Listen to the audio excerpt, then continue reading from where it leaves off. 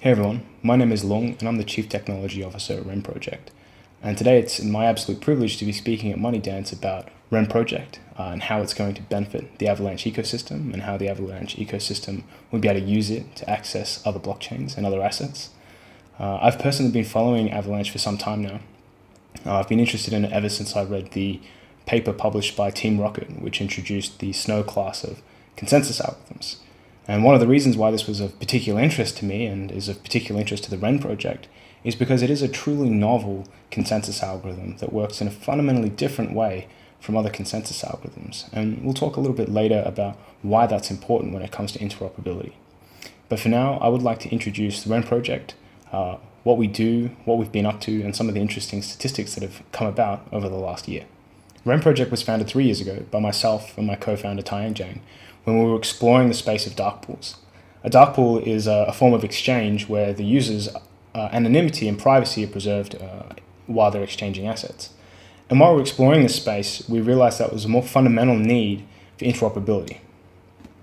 We looked at sort of the blockchain spaces that were around at that time, some of the technologies that were being developed, the assets that were being built, and the liquidity that was being built up in different sections of the space. But none of these things were able to interact with each other without going through centralized intermediaries. And having to use these trusted third parties as a way to integrate these different ecosystems and technologies felt like it went against the fundamental principles of trustlessness, permissionlessness, and decentralization. And so with that in mind, we built RenVM in an attempt to solve this problem.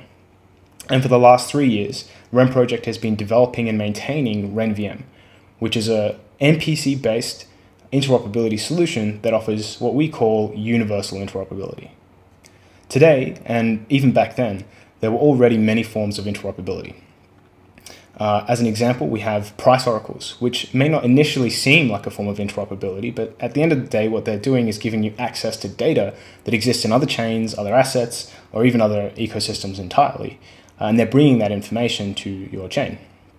There were also solutions like atomic swaps, which, as the name suggests, allows you to take one asset on one chain and swap it for another asset on another chain, and to do so in a way that didn't require any third party. The entire swap happens or it doesn't, and this is why it's referred to as atomic.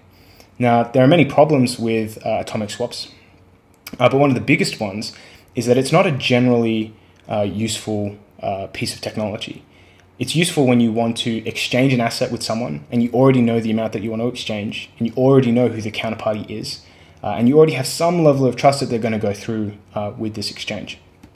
In those conditions, atomic swaps are wonderful, if not a little bit slow.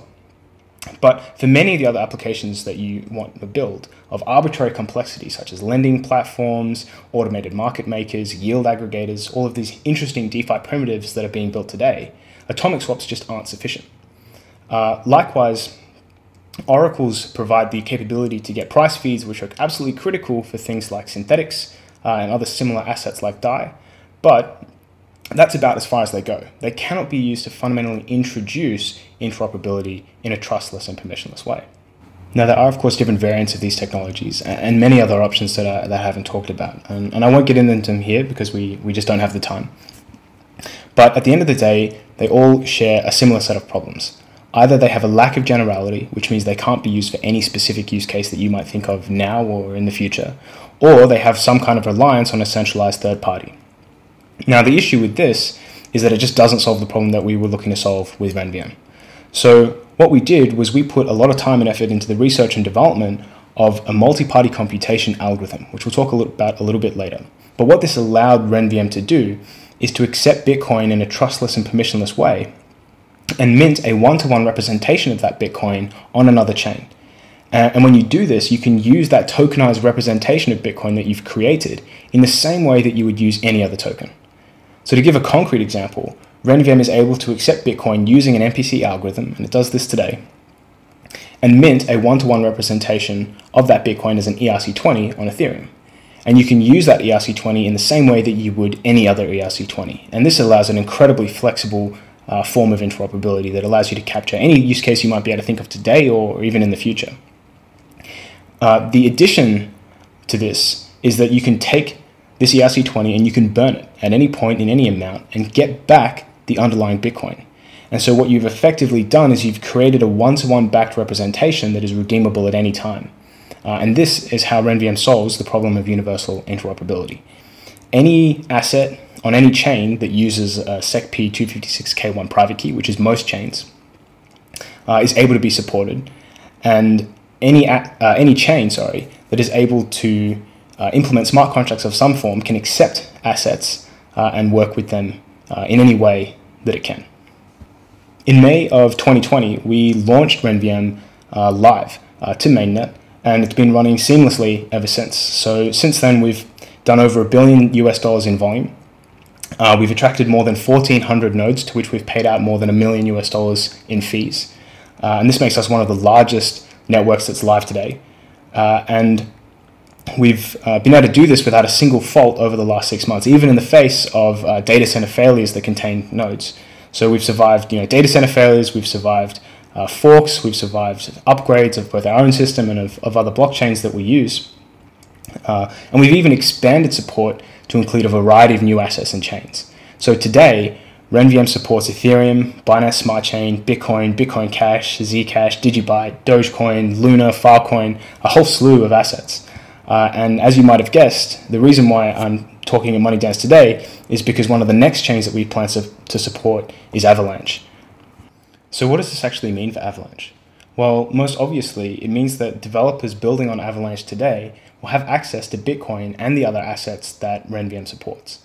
So this means if you're building an automated market maker, if you're building a lending platform, if you're building a yield aggregator, if you're building any of these interesting DeFi primitives, or even if you're building something new that's never been put on chain before or has never been done before at all, you'll have access to Bitcoin and other assets that you can use as collateral or as liquidity. And this is great for many reasons. The most obvious of which is that A, you get access to a large and diverse range of assets with a lot of liquidity.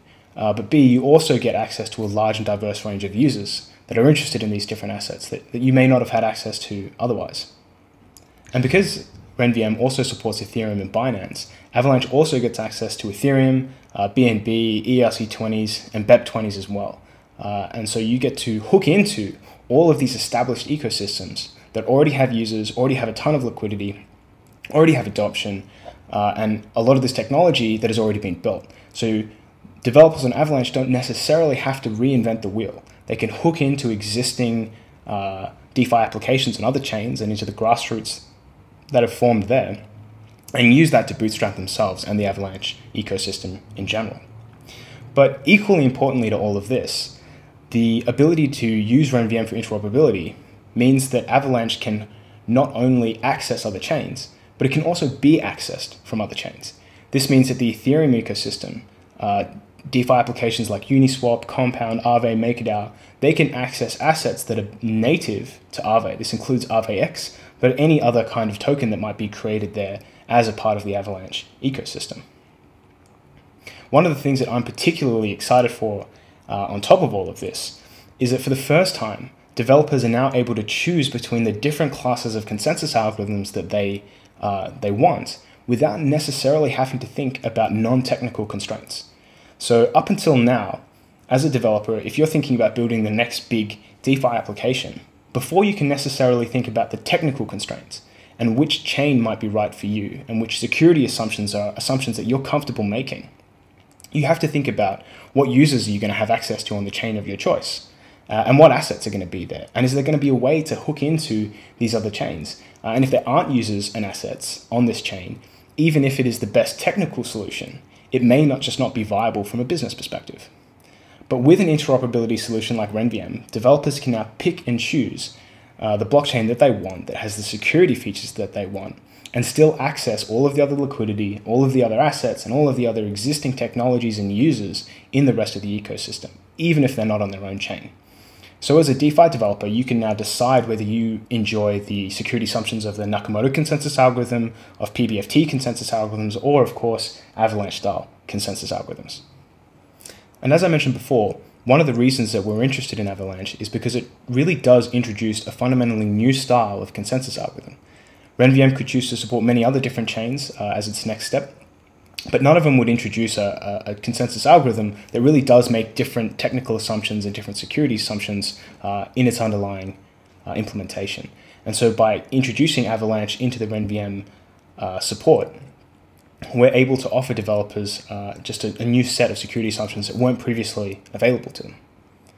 Now, in the last few minutes, I want to just talk about how RenVM is able to achieve all of these things that we've talked about and how it is going to bring assets to Avalanche and how this all works under the hood. So RenVM uses what's called a multi-party computation, which is any computation that is split up amongst multiple parties in such a way that the data that is being worked on or is being generated is not known to any party and can't be known to any subset of those parties that's too small. And what we're able to do with this multi-party computation is actually generate, manage, rotate, and sign things with private keys in such a way that these private keys aren't known by anyone. And what this allows us to do is develop a technology that can take custody of funds and move funds around and release funds in such a way that the underlying private keys aren't known and can't even be used unless there is consensus from the entire network. On top of all this, RenVM also includes algorithmic incentive that encourages nodes to behave themselves so that they're fundamentally disincentivized from trying to corrupt the network and potentially steal some of the funds that are in their custody. And we do this by the algorithmic and automated adjustment of fees to ensure that the bond required by RenVM that sort of secures the underlying collateral is sufficiently high that any kind of rational adversary would not try to attack the network because they would only stand to lose funds if they tried to do so. Now, what all of this means concretely is that using this technology and these incentives, RenVM is able to act as a sort of custodian that is able to accept funds, and when it does so, create a tokenized representation that we talked about at the beginning. Now, with this tokenized representation, you can do any of the things that a normal token can do. You can take this token and you can move it between chains, or you can redeem it for the underlying asset, such as Bitcoin. So I'm very excited to see this technology come to Avalanche, and I'm especially excited to see what happens over the months afterwards, where we continue to expand support for new assets and new chains. And as we do that, these new chains and these assets will automatically become available on the Avalanche ecosystem. So I'm very interested to see what this community does with this technology, what kind of interesting and novel applications can be built on Avalanche that can't be built elsewhere, but can still access the liquidity that's available, and of course the king of all of cryptocurrencies, Bitcoin itself. Thank you so much for having me. It's been an absolute pleasure to speak here, and it's been an absolute pleasure to work on the technology in this space and on the Avalanche blockchain specifically. So until next time.